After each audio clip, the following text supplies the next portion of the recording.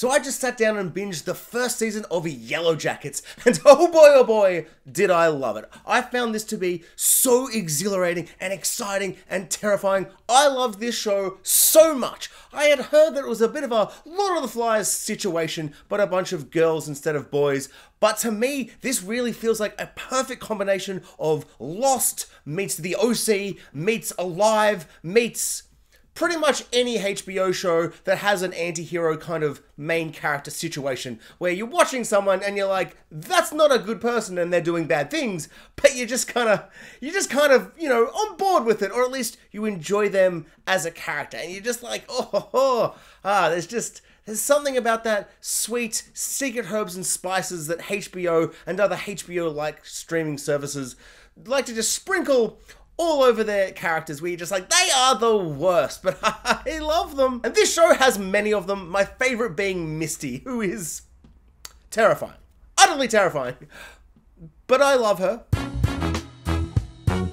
The first thing that really stood out to me in this series is the soundtrack. The score is chilling. It is so upsetting. All that chanting and humming and just weird kind of chorus choir kind of just singing and chanting and just it is so upsetting and unsettling. It just gets under your skin and it creates such a mood and an atmosphere, and it works so well to get you into this horrible mindset that these characters are going through on this, not island, what is it, in the woods, just in the wilderness, and it is so good. Like straight off the bat, that was like the main thing where I'm like, wow, exceptional soundtrack. Just I love it so much. But unfortunately, unlike a Game of Thrones soundtrack or other soundtracks that I love so very much, I don't think this is going to be one that I'm going to be listening to as like I edit or as I like play a video game. It's just too upsetting. The second thing that really stood out to me as a really interesting and like kind of thoroughly engaging way to tell this story, even though you might think at first that it's not going to work, is the fact that we are seeing them on the islands. Sorry, I'm gonna keep saying this. This reminded me so much of Lost, one of my favorite series of all time, so I am going to keep accidentally saying that, but if I say the island, I mean the wilderness. The idea that we're seeing them on the island in the wilderness, but at the same time we are also seeing them 25 years later, knowing that a bunch of them survive, I just found really interesting and really cool to kind of see how they've been psychologically damaged and how some of them at first don't seem like they're that bad off, and you're kind of like, It seemed pretty bad. Like we got a couple of snippets in that first episode where they're all dressed in the wool and the bear furs and all that stuff, and it's snowing and they've chased someone, they've fallen into a pit, and it's gone like full Lord of the Flies times 10, and it's just crazy and terrifying. All of that stuff in the snow that kind of shows the cannibalism. There is something so animalistic and terrifying, the way they're all rugged up, and obviously that's for like the snow and to survive, but it also just makes them so unhuman and really upsetting and kind of unnatural, and it felt so kind of odd and almost supernatural, which also plays into a theme throughout the season of people's psyches and people misreading or reading things in a certain way, and how it could be something kind of beyond our realm of understanding, which I found really interesting and really engaging throughout the season, and how people are kind of reading this very intense, traumatic kind of thing they're all going through. But that first scene, when you realize they've killed someone, slit the throat, and they're eating them, and they've resorted to cannibalism as this kind of like, this is where they get, this is like an end point, I found so horrifying and exciting. And the thing I found so ingenious is you can't tell who any of them are. So you have no idea which one's which. You don't know who has died. You don't know who the Queen Antler Bee lady is. You don't know who any of them are. And it's just ingenious. Like visually, like just on a visual level, truly terrifying and upsetting. Some of the best visuals I've seen in something. Just so awesome, but upsetting and terrifying. Yet just so clever on just like a basic mystery level of being like, who's under them woolly furs? You don't know. You don't even know who the antler chick is. Like at the end of the season, in episode 9, we see Lonnie kind of look similar to that, or pretty much the same, but we have no idea if someone doesn't just take the mantle of the antlers.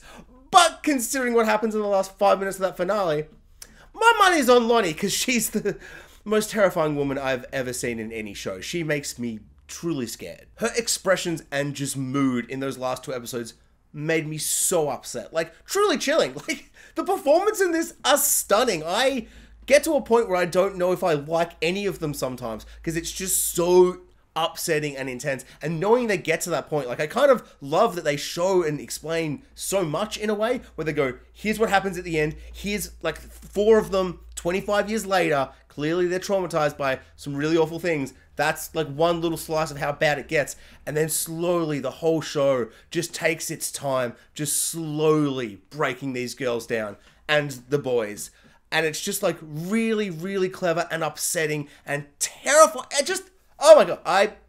I was on the edge of my seat for the whole 10 hours. Something I love trying to piece together and figure out throughout the season was who will survive, who is going to be those 7 or 8 characters that we're going to see in the future 25 years later. The idea of showing us 4 of them straight off the bat, I found really interesting because you're like, okay, so these ones are going to survive. Does that mean that they've gone full hard into it? Do they kind of instigate things? Like what kind of leads everyone to these places? Something I was surprised that I enjoyed so much in this series was their kind of balance of this kind of terrifying, we're stuck in the wilderness, what are we going to do to survive and eat? But also balancing that with the kind of melodrama, kind of teen angst of having all these teenage girls and a couple of the boys and the teacher and having all these OC vibes just kind of permeating throughout like all these scenes where they're also trying to survive and hunt. Like, I don't know, when they were practicing to just like learn who could shoot the gun the best, that kind of played out like a scene in a high school where they're all competing to see who's the best, but the reason they're trying to, you know, figure out who's the best at the gun is a life and death situation.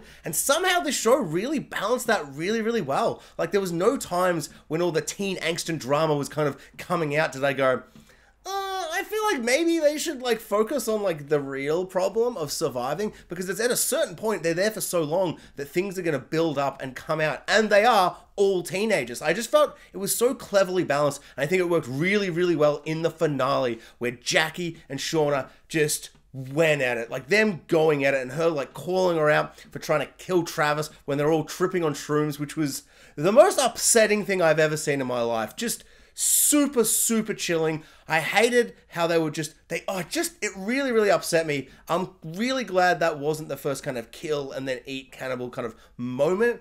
It was just kind of unleashing a bit of that kind of wild nature in them. But I feel like if you're like gonna go down this path of cannibalism, I would really hate for the first actual time it happens to be because of shrooms. Oh, the drugs made us do it. I really want it to be a psychological thing where they get to a point where they can't.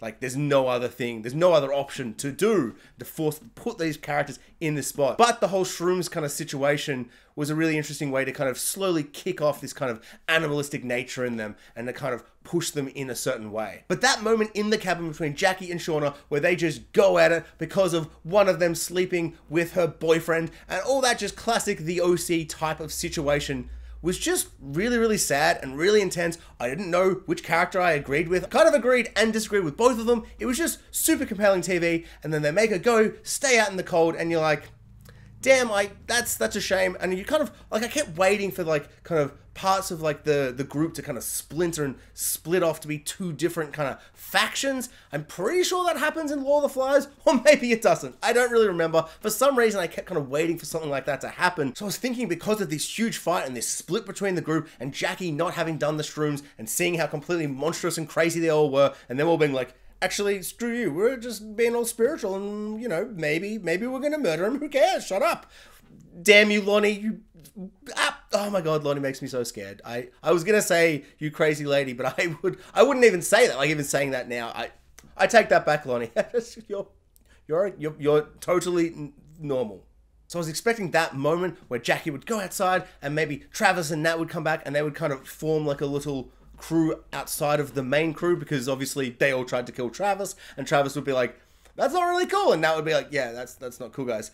But unfortunately what we get was so much more sad and just tragic and heartbreaking. That moment where she comes back into the house and at first you're like, okay, cool, they've just settled it, okay, it was a bit of a fake out finale kind of thing, and then suddenly everyone's just acting a little bit too weird, the color just looks a bit odd.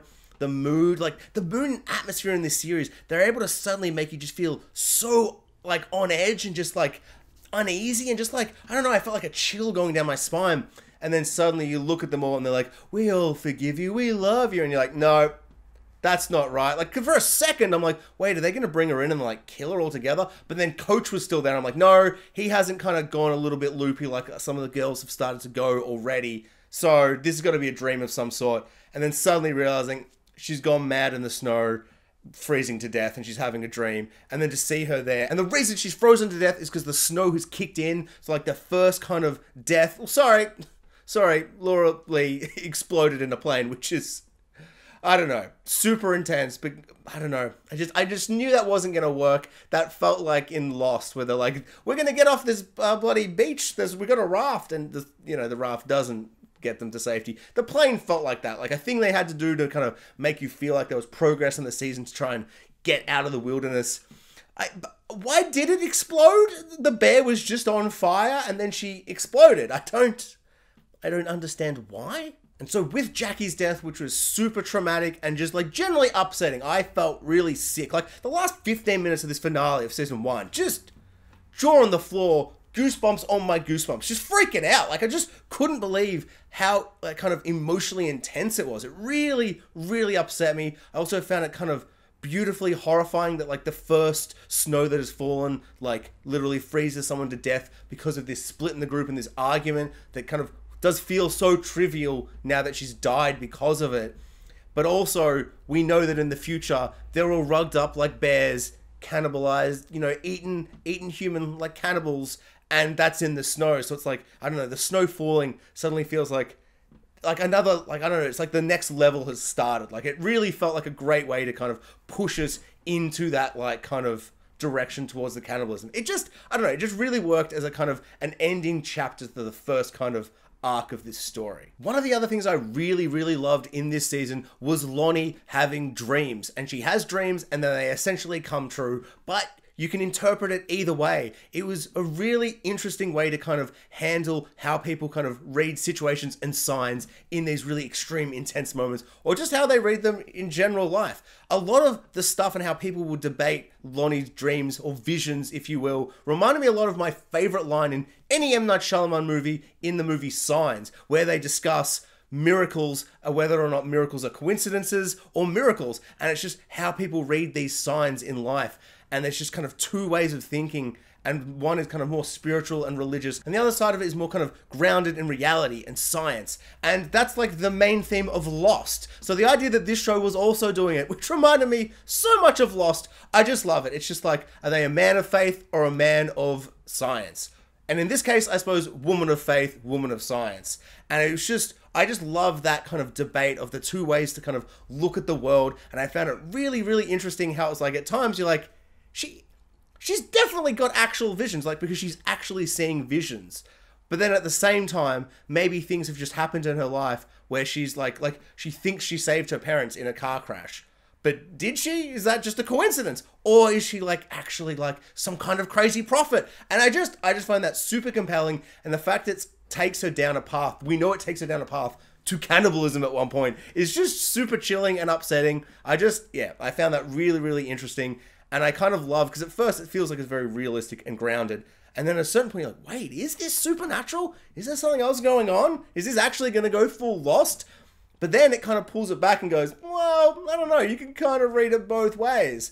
And I just found that really, really interesting. I liked that there wasn't a moment where you go, that's super like supernatural. There's no way anyone can like deny it's not. I can see why they would, because they're women of science or whatever, but no, definitely magic. I like that it's just super, super vague, and it just leaves it up to your interpretation, which I found really, really cool. So my favorite character for this season is easily Misty. Misty is so, so good. All the casting for young then older ones for the 4 that we get are really, really good, but Misty takes the cake. It might just be the hair, because the hair is so similar, and kind of glasses, it's kind of like a visual cue to make them feel similar, but they look identical. Their performances are really, really kind of entwined, and they feel really connected. Like, not to say the others don't, but this, like, Misty, maybe it's just because I love the character as well, but I thought that was exceptionally done. She is so kind of tragic, and I feel so sorry for her, but at the same time, she does some crazy, horrifying, intense things. Like, she's now become another one of my favorite anti-heroes. Like, just straight away after one season, just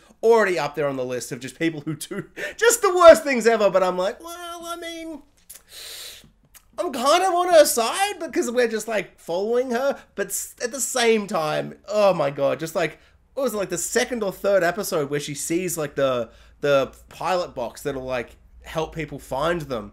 And after hearing one compliment, one girl compliments her once, and that's so, like, empowering and important to her because she's been so downtrodden and so, like, mocked and teased and bullied and all these things, that one compliment she hears, she's like, nah, yeah, maybe we should just stay, like, here on this island. Like, yeah, let's just stay. And, like, smashes the box. It's like, you know what's gonna happen, but seeing her do it, it's just like, and, like, knowing at a certain point that they'll all turn on her because they just kind of don't like her, which is so tragic and sad, but she's just, like, a little bit too much, a little bit too weird. No one vibes with her. She kind of makes it hard for people at sometimes, but she's just trying because she feels so lonely. Like, I don't know. I found her character easily the most compelling, easily the most tragic, but then sometimes you do crazy stuff where you're like, don't poison Coach with shrooms so he'll have sex with you. Like, that's crazy. That's like, so wrong.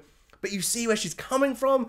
And yeah, I don't know, that moment where they're all like, get out of here. We don't want you to help us. We eat the bear and make the bear and do all the choppy chop for the bear. We don't want you near the food. And finally that kind of turn, we like, see, it wasn't going to be worth it. You wanted to stay on this island, wilderness. You want to stay here with all these people because you're, like, you know, really, like, good at all this stuff. And you have all this knowledge and you're helping them all out at the start. But, like, I just knew that turn would happen again. And it does, and it's super tragic. And it's kind of, like, even more tragic because all these insecurities she has about not being beautiful and not being loved, you can see that 25 years later, no matter what happened on the island and her feeling empowered at first, it just comes back and she's, like, the same girl she was back then, just more murdery. Just pretty murdery, and just, like, that whole kidnapping subplot, just... oh my god. Despite the fact that kidnapping is bad, I'm not saying it's not bad. I was kind of enjoying, like, the growing, budding friendship of Misty and lady that she's kidnapped in the future, in the 25 years later kind of stuff. I was really enjoying that, how at first it was, like, so kind of intense and horrible. Oh my god, she's torturing her and kidnapping her and all this stuff. And then as you realize, like, oh, this other lady has no part in any of this. She's literally just what she says she is, what we knew she was. And then you start to go, like, wait, are they becoming friends? But then she's, like, letting her go, and it's like, ah, oh, naive, foolish Misty, what are you doing? Like, I was, like, the whole time she's leaving the house, I'm just waiting for her to get hit over the head and for it to cut to black and, like, that be the kind of cliffhanger to end us on. Like, oh no, she got hit in the head. What's going to happen to Misty? But as she's driving away with the cigarette, like, I was waiting for her to pull over and do a call or something to happen. And then as you realize she's getting woozy and you're like, oh, Misty.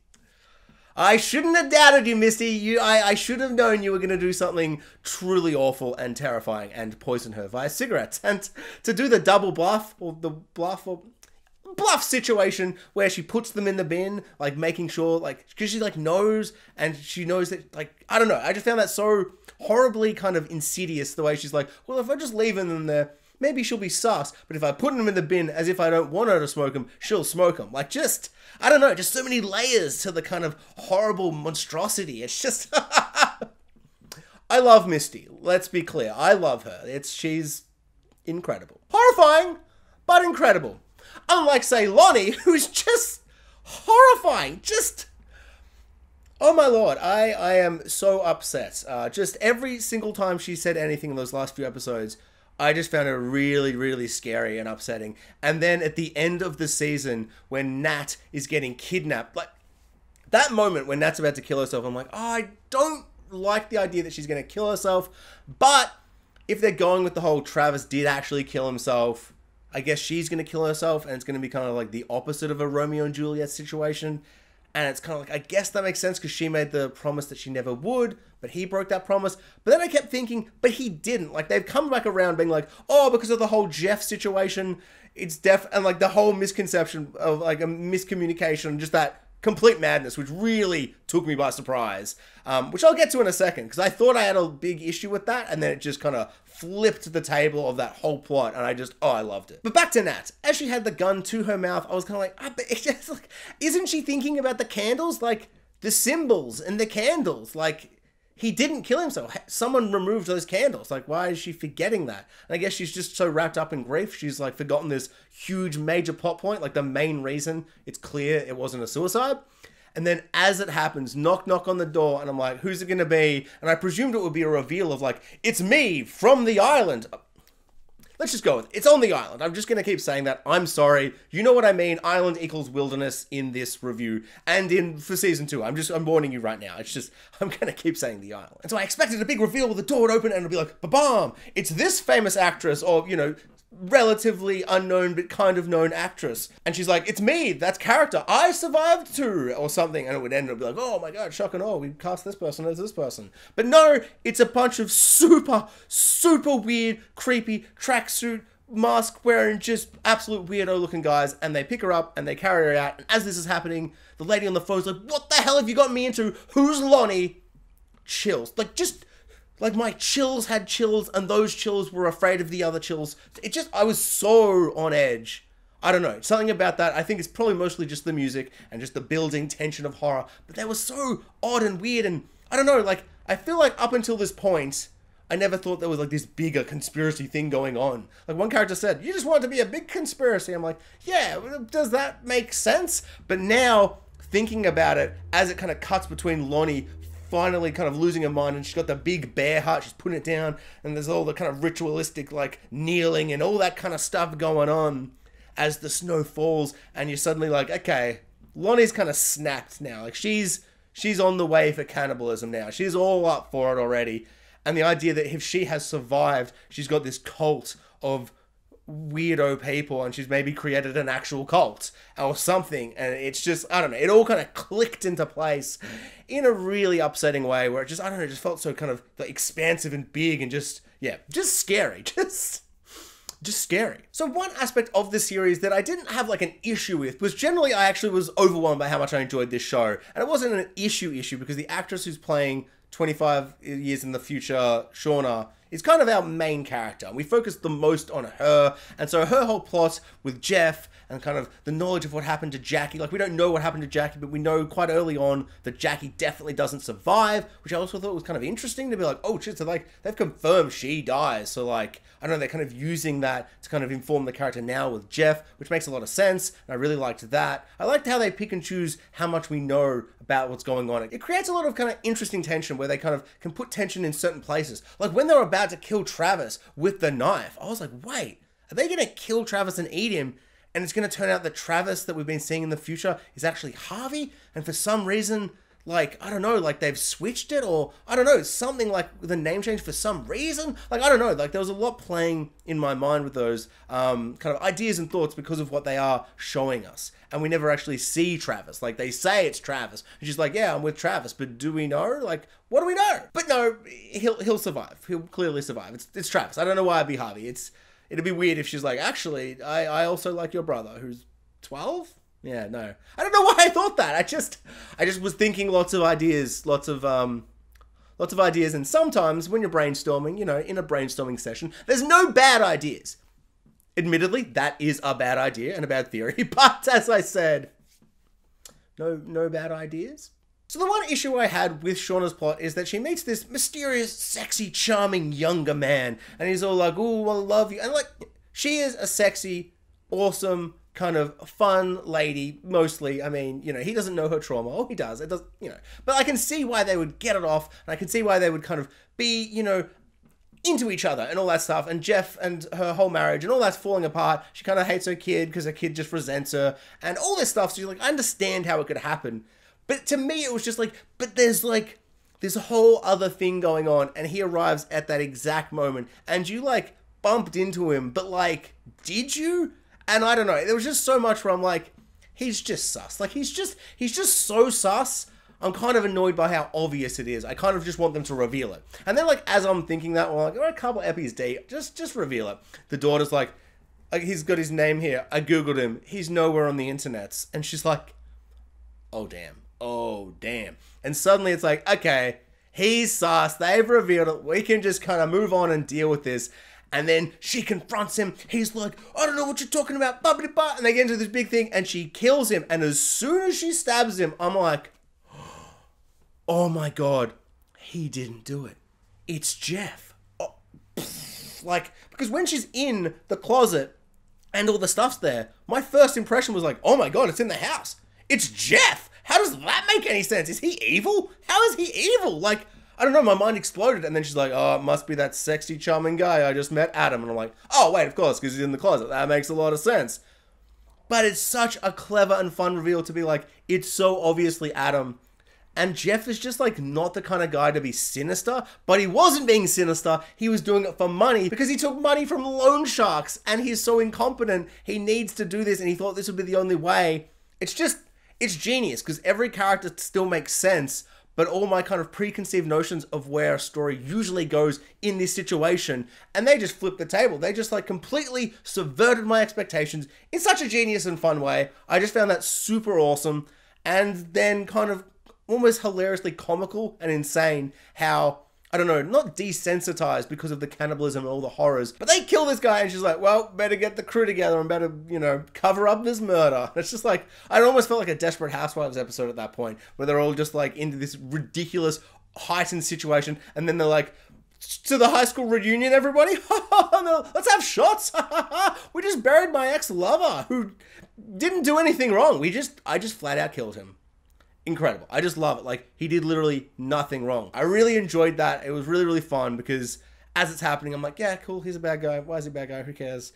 But the fact that Jeff just needed money and all this stuff just happened to be happening coincidentally with Lonnie's cult or whatever the hell's going on, which is the main kind of plot of the 25 years later, I suppose. I just found that really exciting and interesting. And just, yeah, overwhelmingly just like, yes, they have fixed my only minor issue. Wasn't even a big issue, but it actually became one of my favorite parts of the season. Like, Jeff just realizing everything is happening. He's like, wait, you've been cheating on me? I haven't been cheating. That girl's part of the loan shark. She scares me. And then she's like, oh, what, you thought I was actually going to book club? He's like, what?